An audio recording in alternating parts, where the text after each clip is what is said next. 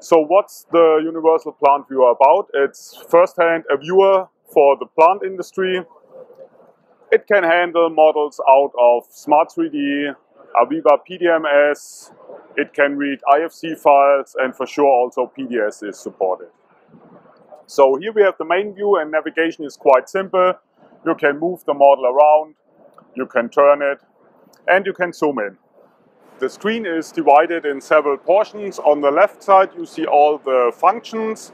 On top here we have a breadcrumb style hierarchy, so at any time you can deselect the model and only select one portion of the model in the hierarchy, and now you see only that portion.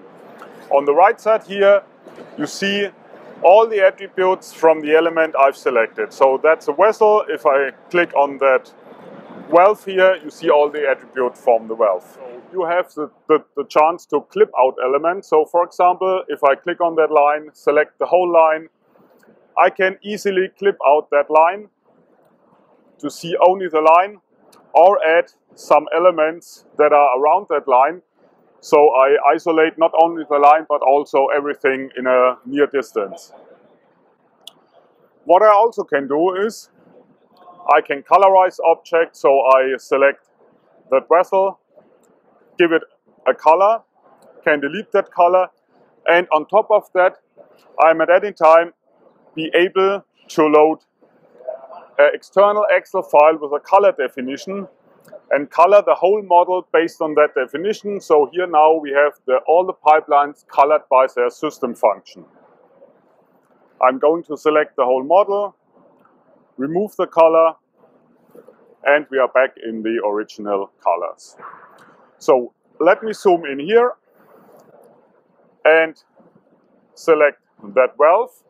And here on top of the attributes, we have the chance to click on that ISO, and it immediately jumps to the isometric drawing. And that has a fully intelligent linking back to the model. So if I select that other valve, it brings me directly back to the 3D model. Okay. So, same way, we not only can connect to the isometric, we can also connect to the P&ID drawing to see the valve. And also here, if I zoom out, go to another region, if I click on that pump, it brings me back to the 3D model where I can view the pump and all the attributes that belong to that pump.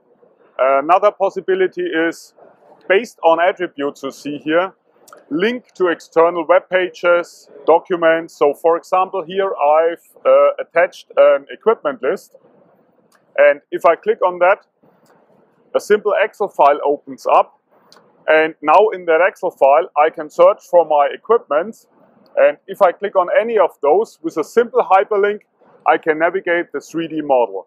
So for example, let's click on the D240. It brings me back to the model where the D240 is located. Next thing I'm going to show you is our packaging function. So let's open it up here.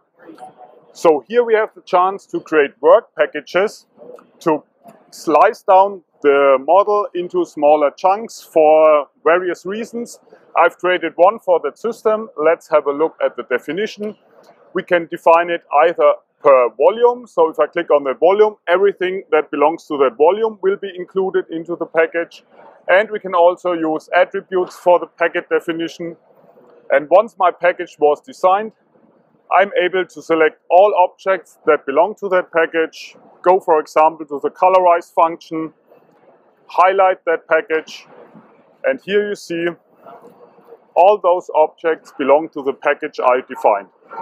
So I remove the color, remove the highlight, and we are back on our normal model view. What we also can do is we can go into the plant and do a sketch on top of that model. What means a sketch? We have just some basic elements, and from those elements I can go in, place for example a ground plate. I'm able to build up a steel structure. So that's my platform. and I want to place a vessel on that platform, and I can go into a catalog which can be freely filled with elements. Go to that pump, select the pump, and place a pump here. So what I can also do on top of that, I can create a second sketch. Let me just place a ground plate and one vessel. And now I have the chance to switch between my sketches here on the bottom and discuss about which variant you like more. You can save those sketches and you can export those sketches as a MicroStation DGN file for later use in your 3D CAD system.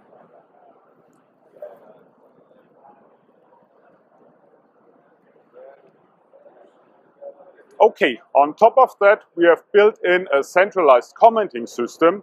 For this, you have to log in into a server, and then you see all of the comments. And for example, here I have a clash. Now I go on Show in Model, and it directly brings me to the position where that problem arises. And if I go back to my centralized commenting, now I'm able to view that comment. It shows me a picture when that problem arises. I see all of the information. I see my deadline date. I see the construction area, the responsibility. And then I can handle it. And once it's handled, I can save it. And then it follows a workflow with approval and so on. And at every time, I have full track of all my issues in the plant. We have also implemented a measurement function, so just open up the measurement and then you get those two handles and just snap those handles to the object you want to measure, and then you get the total distance and the distance in each direction. On top of this, you have the chance to put that coordinate label, and if you put it on top of that handle here, you get the exact coordinate of that handle. Another thing is, just by selecting an element, just by drag and drop from the attribute panel, you can place labels inside the model. So to label your elements, so let's go to that vessel.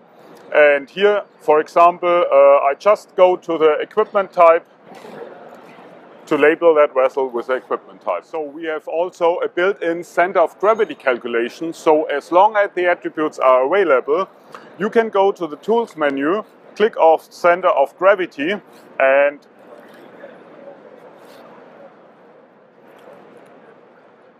now the model shows you the center of gravity and the approximate center of gravity.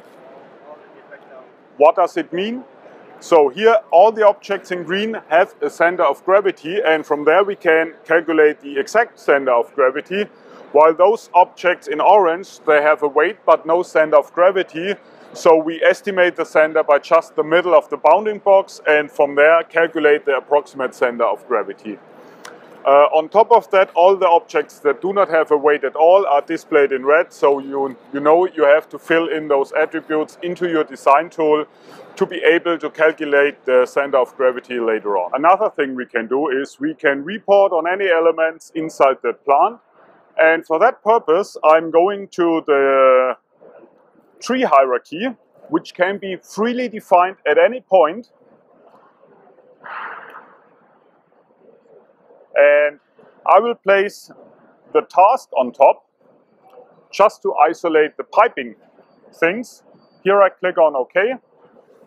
I'm just going in, click on a pipe. I deselect the whole plant and only select piping from the sulfur recovery area.